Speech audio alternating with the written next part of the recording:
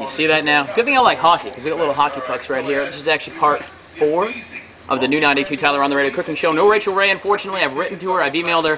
The restraining order came back, but she's not here. That's the whole thing. We're going to place the cheese in just a couple of minutes. Looking good here. Bailey's Burger is looking fine. Check that out. Yum-y. Yummy. We're going to be placing the cheese in just a couple of minutes. So you check back, and we'll be right back with the new 92 Cooking with Tyler on Super Bowl Sunday.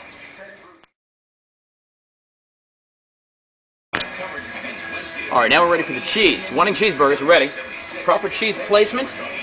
I'm going to place the cheese on ever so gently. Of course, it's sticking there, but that's alright. You'll notice still, I've got most of my eyebrows. Maybe a little singeing of the arms. We're okay. Oh, yes. Oh, getting ready for big Super Bowl Sunday. I'm feeling the Patriots are going to win. I'm feeling it. I think it's going to happen. I don't know what you feel about it. Bailey's Burger's looking no good. She's getting hungry. Look at her. She is just waiting. She is just ready. You ready, girl? You ready?